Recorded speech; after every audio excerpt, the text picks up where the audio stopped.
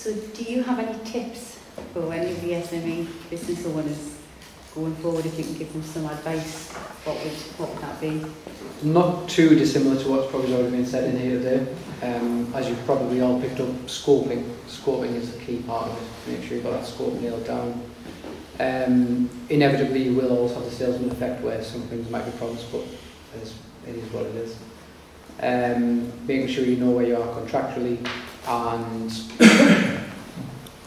having an open mind. I'd probably say that was one of our early days with having the sort of project champion in there, but make sure you are still listening to your staff and making sure that, yeah, okay, it is a two-way system. It's got to work for one way, it's got to work for the other way. So. Yeah, but I think Richard highlighted that before, because they're the people that work on it day to day, so that's where you've got to have that balance.